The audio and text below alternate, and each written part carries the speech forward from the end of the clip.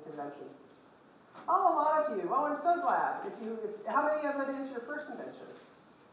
Oh, I'm even more delighted about that, because we'll be introducing you to some really, fabulous. It'll be a very interesting experience for you. Last year was the first year we did Women in Soccer. And with that, I'd really like to thank and congratulate Diane. She's done a fabulous job with this. She took it on as a labor of love, quickly found that events are hard work. I admire people who do events for a living. I realize that that's not my thing. I love other people's parties. That's really what I like. So this is Diane's party today, and I'm so glad to be here. But I joined the NSCAA 18 months ago, and the question of power has been a very interesting one for me, because all of a sudden I was perceived in a fairly powerful position. It is one of the prominent organizations of American soccer, and I am currently the only woman CEO in any of those organizations. And I've been asked a lot of times, how did I feel about being the first woman CEO at the NSCAA? And I'm certainly proud of that fact, but I have nothing to do with it in many ways. I believe, that I was hired for a whole lot of other reasons, and not because I was a woman. I was hired, I hope, because of my experience, my capabilities, all those things that we each hope really defines us, as opposed to our gender, our ethnicity, our age, whatever that may be. But it has been an interesting experience. And so I've been here 18 months, but let me tell you a little bit about my past. Really just as background if you don't know me already. Prior to coming to the NSCAA for 8 years, just about 8 years, I was the Chief Marketing Officer for an organization called AYSO. And AYSO is the American Youth Soccer Organization, and I saw a couple of old friends in the room today, which I was really pleased to see. AYSO is an organization some of you know very, very well, and some of you may not know at all, but it's a youth soccer organization. It's a very large one. It has about 500,000 kids nationwide across about 900, we call them regions, but they're sort of the equivalent perhaps of a club.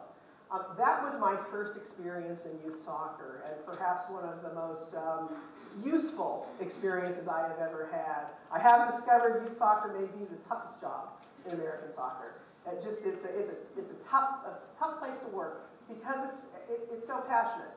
People are so passionate about it. Prior to that, I worked for almost over 20 years with an organization called Soccer America. Soccer America is a media company, and it had a magazine for many years. Today, that magazine is largely digital. We covered, I would have told you it was the best job in soccer. We covered international, professional, college. I got to watch the trends of soccer. I got to watch the growth of soccer. I got to be part of that for all of my career. And I think that was one of the greatest experiences ever. So I'm really just telling you that little bit of background about me, so I sort of frame, what it really means is I'm old. I've just been around a really long time. That's really what it means. And one of the nice things about that is that you feel pretty comfortable saying things and doing things that would embarrass you when you were 30. At whatever my age is today, which I will not share at this moment in time, they don't embarrass me anymore. I'd rather be very direct.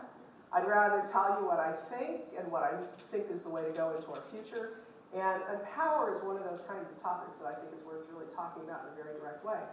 But before I take that next step, what I'd like to do for a moment is I'd actually like to know a little bit more about you. If you don't mind, we're going to take a little bit of a vote here, not a vote, a show of hands. First of all, I'd like to know how many folks in the room are coaches? How many coaches? We have a lot of coaches. Okay. How many folks are entrepreneurs and business people? And you can be more than one. Okay? You've got a group of those. How many administrators do we have in the room? Okay? Okay, there are several of you who are raising your hands for everything, and that truly is the soccer way. We have many hats in soccer, many hats. And as a last question, because I wouldn't want to leave them out, how many referees do we have in the room? Okay, good, good. A smattering of the evil folk. Good, good. That's what, so with that, and I say that purely tongue-in-cheek, I assure you. The game does not happen without referees. So for me, the topic of recognizing the power of women was kind of fascinating. Because I had a boss, actually, one of the things about AYSO that was kind of interesting for me is I had a lot of bosses at AYSO. During my time there, I think I had 5 national executive directors in some combination. And one of those, who was not among my family, there were some wonderful, wonderful people. So I don't deem this as a criticism of the organization in any way. But there was one particular gentleman who said to me one day, the thing about soccer is the reason people are in soccer is really for power, glory, or money. Which are you? And I went, wow, that's I don't know. So I'm going to take another show of hands. How many people are in this for power? Okay, good. No one? How many are in it for glory? Okay, got one? Thank you, thank you. Somebody at least told the truth. Okay, two. Yeah. How many are in it for money? Okay, that I really don't believe. We all have to make a living in the end. But I think the point is really, for that particular gentleman, and a lot of gentlemen like him, I think one of the things about power, because that's our topic today, is that the way men look at power and the way women look at power is often different. And that's a terrible piece of profiling, right off the bat. As soon as you say, men do this and women do that, you're wrong. But I'm going to make that kind of a generalization because it's true enough of the time. We look at power differently. In my opinion, we need to define power in our own way as women, and certainly women in soccer. For men, or at least the men I have worked with in my career, and again, for you men in the room, please do not take this personally. My husband would, so he's not here because he would just be mad at me through the whole thing. For men, oftentimes the way we define power is getting people to do what you want. And that's often the definition. For women, power is a lot more about getting things done. I want to get things done. And that's really kind of what I had to look at for myself when I joined the NSCAA, is I like being a CEO. I do. It's one of when I went to AYSO, with intention, I had been a CEO for almost 16 years.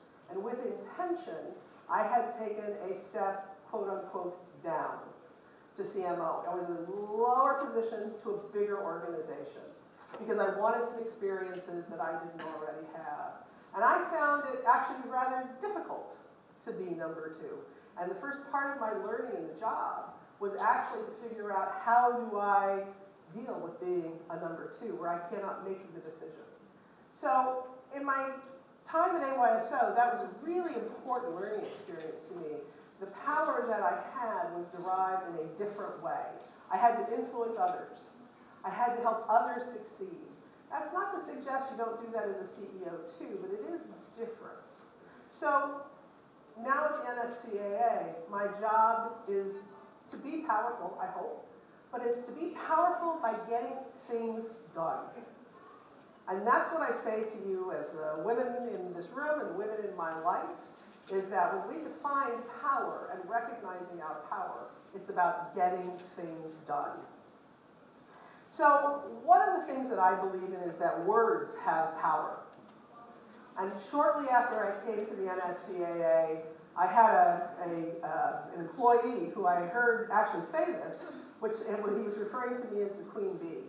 And at first I thought, wow, that really hurt my feelings.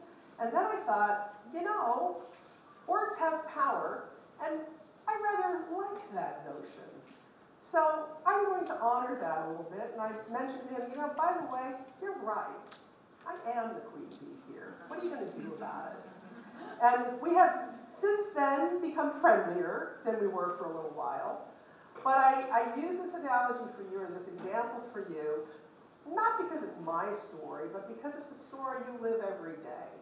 I was heartbroken recently to be on a call with a group of women coaches from a state association who I will not reference here, but happens to be very close by, who were, and there's not that many that are really close by, that were really struggling because these were women who were qualified, they were capable, they had tremendous resumes, and they couldn't get jobs. They couldn't get hired. They said, when it comes down to it, the club always hires a man and not us. And it doesn't matter that I've been a college coach. It doesn't matter that I've won championships.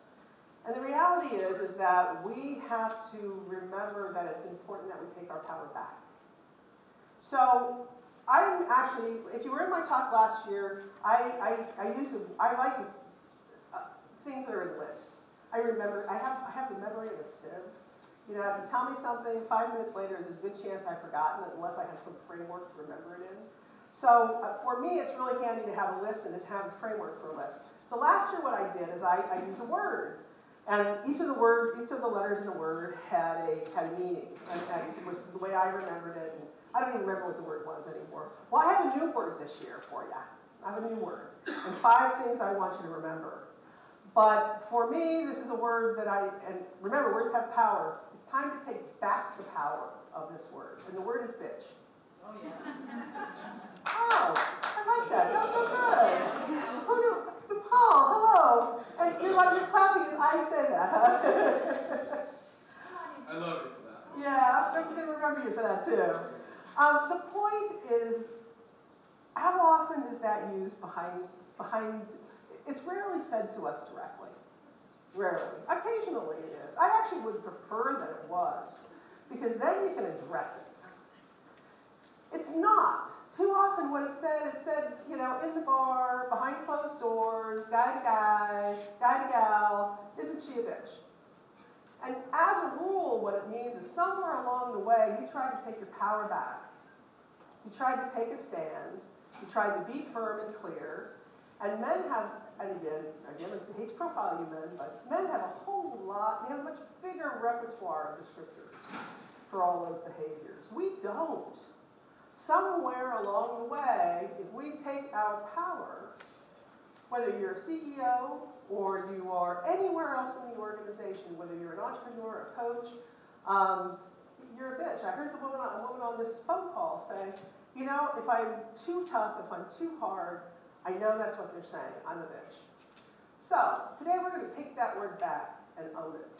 And with that in mind, I have decided that I will find. So the B, I was going to, you know, last year I wrote on the pad and wrote my letters and stuff. I'm not going to do that because you'll remember this word, right?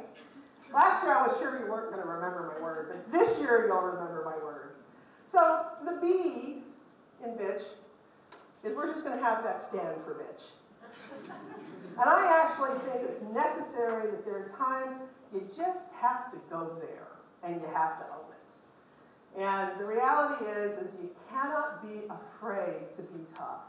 You cannot be afraid to say what needs to be said. Now, in saying that, I'm going to have some qualifiers in a moment, but I put that out up front, not because that's where you're going to be all the time, but if you're going to own your power in our sport, if you're going to own your power in your life, you're going to have to be comfortable with going to that place. There's a lot of other descriptors for it. This is perhaps not one of the most gracious ones, but it's an easy one to remember, and it's one not to be afraid of. So the I, actually, in this word, I'm going to have stand for inspiration. Inspiration. I think one of the critical things for you to be capable and comfortable being tough is to be very clear on why you are inspired to do things. What is your why? Now, some of you know that I'm a big fan of a marketing expert named Simon Sinek. And Simon has a terrific session that he does about finding your why. But I'm just going to bring that out in a very short way. Finding why you do things is crucial for you. Because when you are inspired, when you inspire yourself, you inspire others. And that I, frankly, lets you have the backbone and the comfort factor when that first letter and that first word comes out. So we have B-I.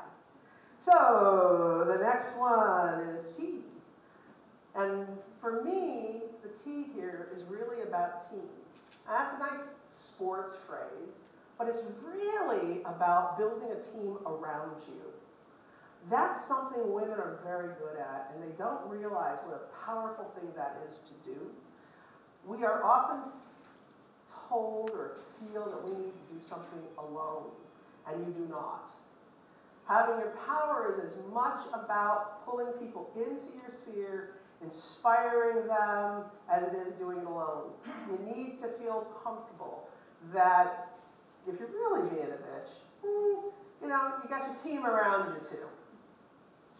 So, my C, and these are softer words that perhaps qualify that first word, but I think it's together that it gives us our power. Our C is really for collaboration. My entire career, I have been a collaborator. I believe in bringing people and collaborating. I believe in working with others in this way and having it be a win-win situation. I have actually struggled with that at times. Is that tough enough? Is that, I'm trying to think of another word, is that manly enough? Well, that doesn't come out quite right. So is that womanly enough? Am I being tough enough? If you're collaborating with others and you're not doing it yourself, and you're working with others, and that sounds, and we've even got a word for it. We have the words called soft skills. I'm like, oh, I don't want to be known for my soft skills. But collaboration or being able to work with others and bring people into your sphere is what helps you build your power base. It's what helps you build your power base. And the final letter of my word is H. And this sort of qualifies it all. It's actually kind of a delicate one. And the H is for humor. It's for humor. Do not lose your sense of humor. Now, I say this very qualified. For you who are earlier in your careers, I want to be very clear about this because some of it is don't take yourself too seriously. On the flip side, do not laugh at an off-color joke. Do not find it amusing or act like you find it amusing. If you're in a coaching course and an instructor decides to make some remark that actually isn't funny, it isn't funny. And I bring this out only because the line of humor is a really tough one. I want you to take the world seriously. I don't necessarily want you to take yourself seriously. And I think that's one of the things that often women who are moving into a powerful space struggle with, is we're often perceived with a chip on our shoulder.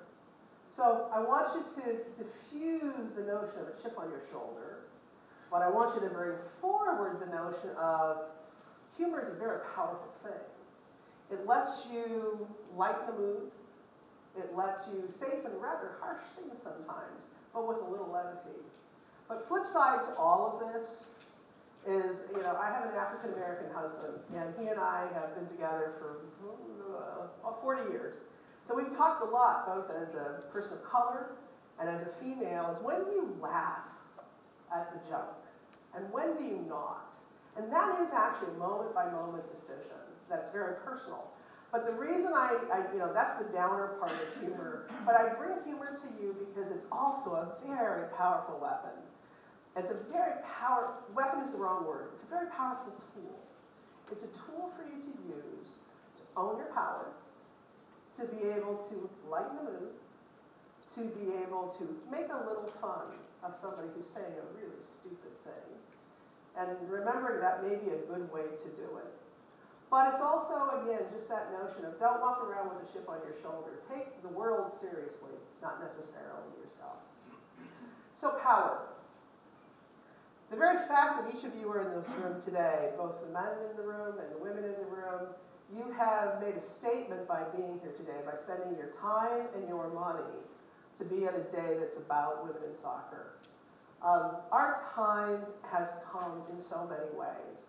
Women need to help each other be powerful, but we also need the help of the men around us to be powerful. The rules of the game are not, and this is not the game on the field, this is the game in the boardroom, this is the game in life, this is the game in your setting where you're trying to be that coach and get that job. Take your power back. Be comfortable being that bitch when you need to. Don't be afraid of the word, and don't be afraid of being in that slightly uncomfortable place, but a place that lets you own your power. I am very pleased to be here today. This is going to be a really fun and interesting week. We have 250 sessions going on. Several of the folks in this room are some of the best and the brightest in our sport are going to be presenting and teaching and training. There's so much to learn. But perhaps the coolest part of this at all, and I close with this because I think this is sort of the essence of power, is you're going to meet all sorts of people. This is the most amazing networking opportunity. And for all of those things I just talked about, the more people you know, the more people you interact with, the broader your network is, the more people you get to talk shop with and bounce ideas off of and learn from, the more power you will have. So take advantage of this week. It's a wonderful experience. I say that as somebody who really built their career with the NSCAA convention as part of it. I'm very proud to be in the role that I am today, but I'm simply living off the legacy of 75 years of people who have made this organization what it is today. And it's amazing. And you're amazing for being here, and thank you for spending a little time with me. And I look forward to you owning your inner bitch, and that is just as true for the men in this room as it is for the women. So thank you very much.